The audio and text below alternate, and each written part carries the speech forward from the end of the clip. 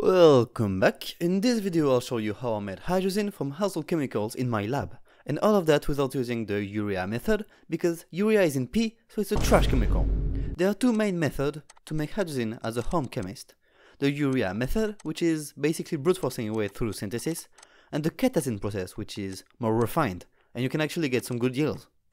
So in the past, I've spent many days trying to make the hydrazine with the trash urea method, but it never worked out well.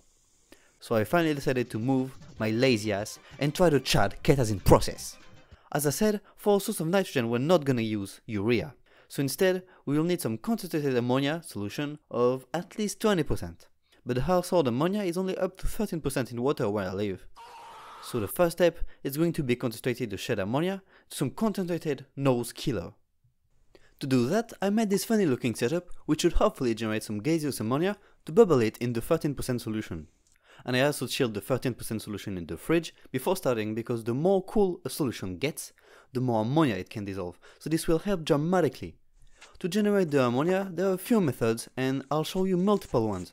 The first one consists of reacting a solution of ammonia with some solid sodium hydroxide. This will kick the ammonia out of the water, a little bit like when you get kicked out of a party. Right, so I've put this setup with some ice, packed up a lot of ice. Here's the ammonia solution, and as you can see, it's very fucking cold. Now I'm gonna drop very slowly the ammonia. And this should bubble on the other side. Yes, it works. Excellent. That's because it's very exothermic, and the ammonia is less soluble in basic solutions. After using all of the reagents, we can measure the density and check with some online graph to see how concentrated we got. We have a density of 0.93, which should correspond to approximately 17%, so we need to concentrate it a little bit more. If you're a cheap dude like me, you can also reflux the previous solution, because this will make a little bit more ammonia. Okay, so since this generation of ammonia was so fast, I decided to remove the funnel, and as you can see, the bubbles are dissolving so fast they don't escape. So actually they just get smaller and smaller and get on the surface, but then on the surface they get absorbed most of the time. So that's pretty interesting. So we're probably gonna dissolve more ammonia this way, which is a good thing. Oh damn, it smells. But the real second method is to make a saturated solution of urea and sodium hydroxide. They will react together to form ammonia and sodium carbonate. This is really a great method because urea is cheaper and the side product sodium carbonate also helps to liberate more ammonia.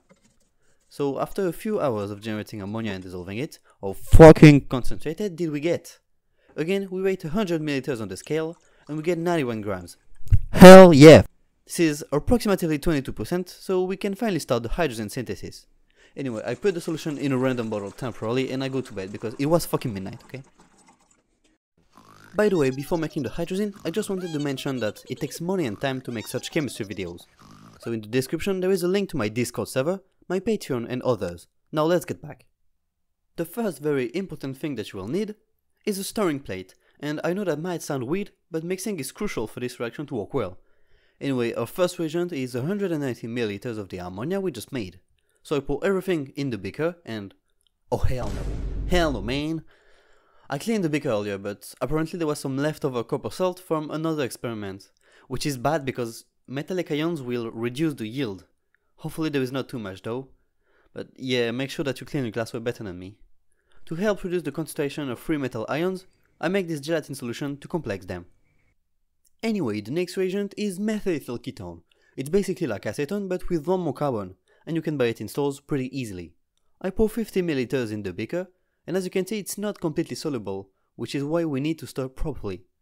Then I measured on the scale 105 grams of a 9% bleach solution, also sold in stores, which I put in a dropping funnel, and then I suspended the dropping funnel above the beaker, and now we need to put on some gloves. With some good stirring, we can drop rise at the bleach solution. This will produce many intermediates, which will result in the formation of a sus chemical called methyl ethyl ketazine. Basically, to put it simple, it's a combination of one hydrogen molecule and two methyl ethyl ketones.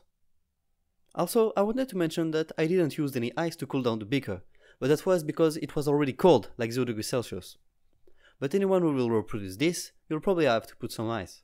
Otherwise you can lose some yield as well. I also covered the beaker with some aluminum foil, because I don't wanna die yet. Once the addition of bleach is finished, we can stop the stirring and already observe a top layer of the ketazine, which is insoluble. To make sure everything reacts and separates though, I will have to leave the beaker for a little while. The time you need can be pretty random, from ranging at say an hour to a whole night maybe? But yeah, just in case, it's better to leave it for a good amount of time if you can. Now, we just need to pour everything in a sep funnel, but unfortunately the layers broke again and I had to wait some more. To avoid that, you can directly pour the solution in a funnel before letting it sit, unlike me. Anyway, the bottom layer is the water, but it's fucking pink, so I don't know what happened. Maybe some copper complex or whatever. Anyway, we can discard it and keep the upper ketazine layer. It's not a whole bunch, but at least we have some yield, even with the metal contamination, which shows how good this method is compared to the urea method. With the urea method, we would have no yield at all, that's for sure. The next step is the hydrolysis of the ketazine to form hydrazine sulfate. To do that, I measured 50 ml of water and added it to the ketazine. But water alone won't be enough, so we need to add 10 ml of concentrated sulfuric acid as well. As you can tell by the fumes, this made the solution heat up quite a lot. Now we just need to stir it and wait. After some time, some nice hydrazine sulfate crystals had already deposited on the bottom. To precipitate even more though, I chilled the beaker in some ice. Alright, so I've been eating for about an hour or so, maybe a little bit more, and now we have a bunch of crystals to filter, which is awesome. So yeah, let's filter them.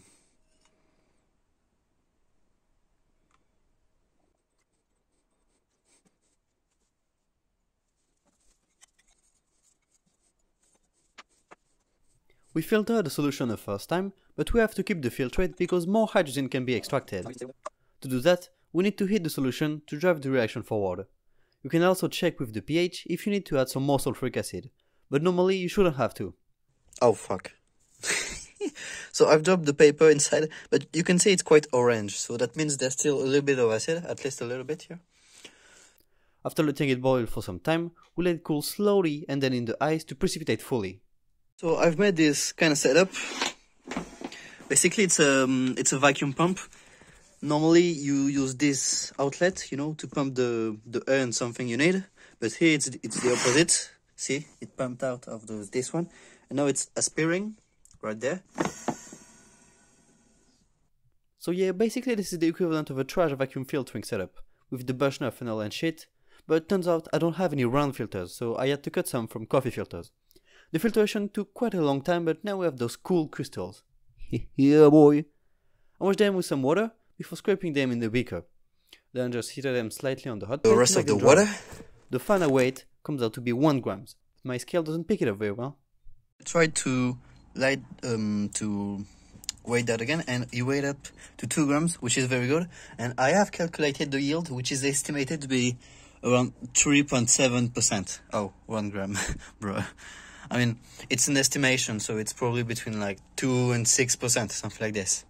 Which is pretty trash because the expected yield is much higher, between 40 to 60%. The max yield is 65%, so yeah, that's pretty bad, but at least we got some product.